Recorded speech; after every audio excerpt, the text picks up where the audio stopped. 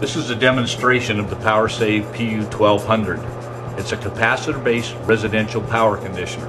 We've got it set up on a demonstration board here with a typical appliance motor.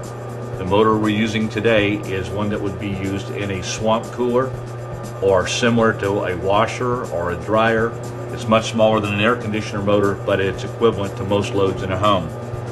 With this meter, we're showing the amperage that's being drawn onto the board to support the devices on the board, the meters, our unit, and a Dayton motor.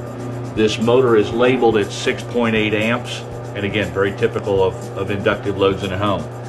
With the unit off, the board is drawing 5.7 amps, and the motor is drawing 5.7 amps. So we have a fairly balanced load. With the unit on, the amperage being drawn onto the board decreases to 2.4, but yet the amperage on the motor remains the same at 5.8. The motor is not aware of the unit being on or off. Same amperage, voltage, torque, and RPMs were tested at the University of Santa Clara and shown to be the same with the unit on or off. The amount of amperage being drawn onto the board to support the motor is decreased, and that's where your savings occur.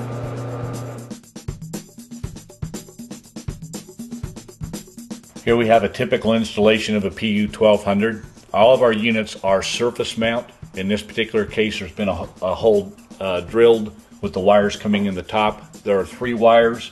2 of them go to a dedicated 2-pole 20 amp breaker. 1 goes to the ground bar. The demonstration today is with a meter that will show us the power factor correction with the unit on and with it off. Okay, here we have a power factor of 0.47 with the unit off. With the unit on, and now it's 0.85. On the demo board, we saw an improvement on the consumption of the amperage. This is showing how the power factor correction adjusts for that amperage draw. The car wash in Tescadero, California is using a PU3400. With the unit off, the current power factor on the car wash is 0.67. With the unit on, it will increase to over 8.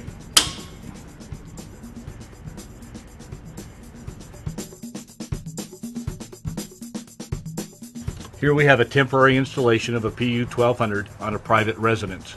By testing it with this meter on the amperage load with small appliances on in the home, the current amperage reading is 8.3. With the unit on, the amperage rating is 4.3. We've cut the amperage in half.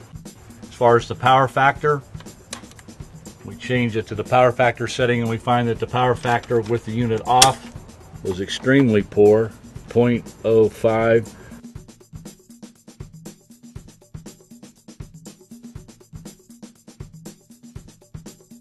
With the unit on, it increases to 0.98.